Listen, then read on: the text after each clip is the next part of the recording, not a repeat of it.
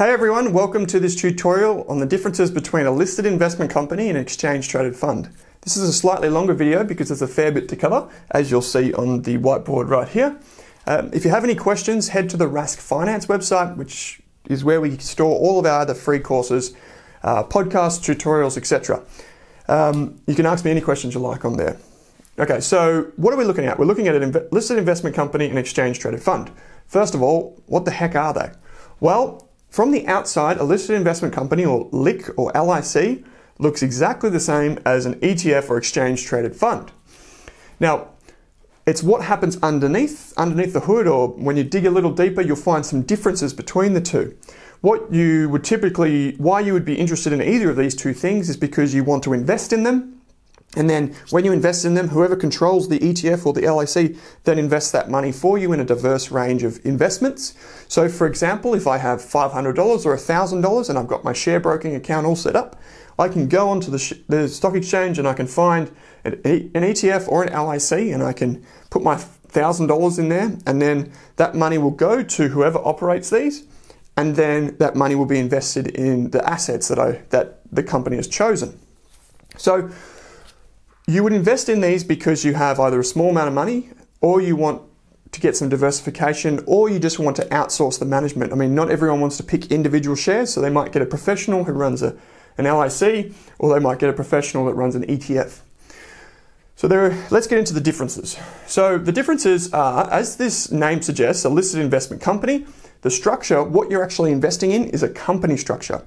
For those who don't know about tax or some of the legal stuff around that, a company can file its own tax returns, it has a board of directors, it can make investments in its own name. So just like you and I could with our own investments, we could put something in our own name, we could fill out forms in our own name. A board and a company can do that itself. Over here in an ETF, we have a trust. Now a trust is slightly different. You might remember, or you might have heard of the word trust before because a friend of yours might have a business, like a small business, and they say, oh, it's owned by the trust. A trust is simply a holding structure. So it doesn't pay its own dividends. It doesn't have a board of directors. What it does is it just holds investments for you. So when we pool our money together with other investors in an ETF, all we're doing is we're just adding money to a trust, and in return, we're getting units. So if I put $1,000 in and the unit price is $1, I will get 1,000 units in return. Conversely, over here, when you invest $1,000 in a company and the share price is $1, you'll get 1,000 shares in return. So you'll get shares, and here you'll get units. And they're really the same thing for the purposes of this tutorial. However, with an LIC, you might also get options, and they're typically given to you, or you buy them on the market at a later date, but they're typically given to you when you buy into an LIC that is really new or is about to go live, so it's about to launch. You would get given options, and the option is effectively just a contract which says you can buy more shares in the LIC in the future if you like. You don't have to, but you can. We won't get into that now, but that can have an effect on the share price of a listed investment company. Now, I'm just going to turn over the whiteboard because there's something I want to show you on the other side. When you invest in a company, as I said, you get a share. Now, a share has its own share price, which I've put in green down here. It might be pretty hard to see. But at the beginning, when the listed investment company is first launched, the share price and the value of the investments that are inside the company will be the same, or roughly the same. So it will be just down here. But what can happen over time is that the value of the investments that the company makes, which is called the NAV, or the net asset value, so the value of the assets, can deviate from the share price. So what we can have is something like this.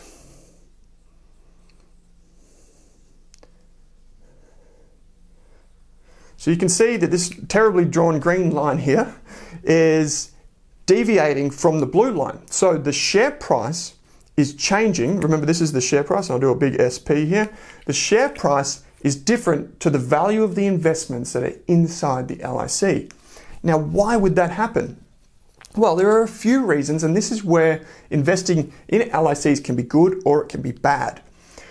Normally, when you think, oh, I'm going to invest with this investor and they're going to invest my money and it's going to be great, you think that the value of your investments would hold pretty still, or the value of your investment would hold pretty firm to the actual investments that the company or the person is making.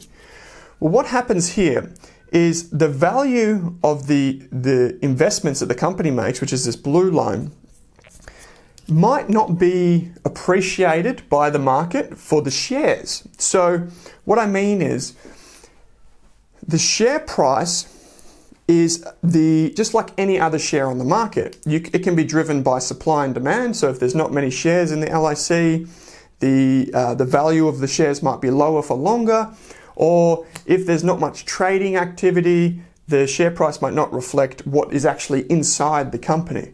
So what you can find is, for example, during the global financial crisis of 2008, 2009, you could see that the share price was below the net asset value. So if you, theoretically, if you were buying shares at, say, 60 cents and the net asset value was $1, you would effectively be getting 40 cents for free.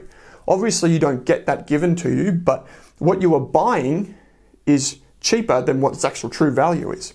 So an LIC can actually deviate from the net asset value. The share price of a listed investment company can deviate from the net asset value or the investments inside the company. Now, an exchange traded fund is different because an exchange traded fund typically just buys and sells whatever investment is inside the trust or the fund. So what I mean is it would look like this.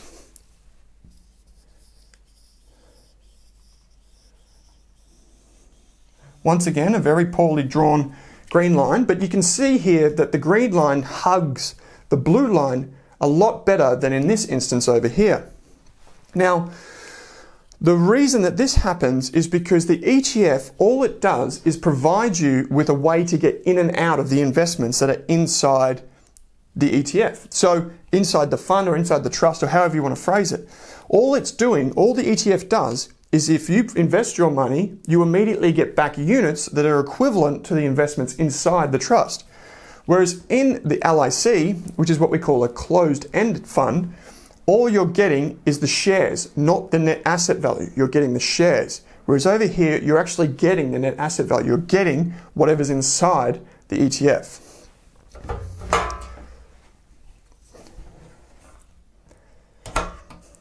So what strategies might you find inside a listed investment company or an ETF? The strategies can vary inside each of them, but in a listed investment company, they're typically active strategies. And by that I mean you're paying the person or the company that runs this listed investment company, you're paying them to pick individual shares or to pick individual bonds or what have you, just whatever it is, you're telling them, okay, you can have my money, go and invest it and you can try and earn outperformance. You can try and do better than average. Over here with an exchange traded fund, they first started with passive strategies or the opposite of active. So they're not actually going out and picking the best investments. They're just picking whatever is in the, say, the index, so the share market index. They're just buying a broad basket of whatever's in there and you'll get good and bad stuff. You just get the whole lot and then you'll benefit as the share market goes up over time. So that's what we call an index strategy. You can also have active strategies as I've just detailed here, but you can also have what's called smart beta or rules-based.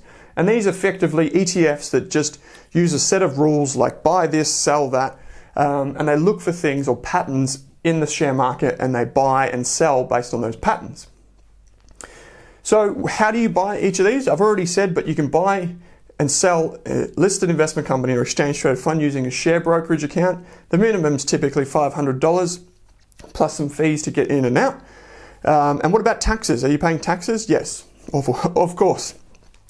So in a listed investment company, you're going to get dividends, or typically you'll get dividends. It's not always the case. You'd want to look at the strategy the company or the LIC is using. So you'd get, dividends from the company, and that might be every quarter, every 6 months, or every year. You'll pay tax on that. You'll also get the benefit if the share price goes up over time and you buy low and sell high, you'll pay what's called capital gains tax. In an exchange traded fund, it's slightly different because remember how I said that the trust doesn't actually own the units or the investments, it only holds them for you? Well, you'll get an annual statement after the financial year is finished saying what your part of the trust earned and what it is liable for in tax. So for example, if you only own 1% of the trust, then you should only pay 1% of the tax, right? That happened or that was incurred throughout that year. So you will get an annual statement which will break down how much income tax or how much income you earned and how much capital gains you're responsible for. You'll also pay tax or capital gains tax, CGT, when you buy low and sell high, just like you would with the shares over in this example. Finally, what are the fees? The best place to look for the fees and costs for an listed investment company is to go to the annual report, and that's issued annually or once a year. The annual report, that could be on their website or it could be in your brokerage account, you might be able to find it, but look for the annual report. The fees that you pay to invest in a listed investment company is a management fee, typically or almost always, and then you occasionally, almost always, pay a performance fee. So you'll be able to go into the annual report and you'll be able to see how much in management fees you paid and how much in performance fees you paid. But you'll also pay fees or costs will come out of the value of the investments for the expenses of the company. So this is a company, right? It's got to pay for marketing, it's got to pay for accountants, it's got to pay for lawyers, it's got to pay for just general fees and expenses. They all come out of whatever is invested in the company. So you'll have to look in the annual report for that, and when you look at it, compare the fees but also the costs for the listed investment company versus other listed investment companies. An ETF is much easier to understand, in my opinion, to get the true and transparent pricing and costs of the strategy. So you'll pay a management fee, which once again you almost always do, and you'll occasionally pay performance fees. Now this is rare in Australia at the moment, but in the future I see that becoming much more prevalent.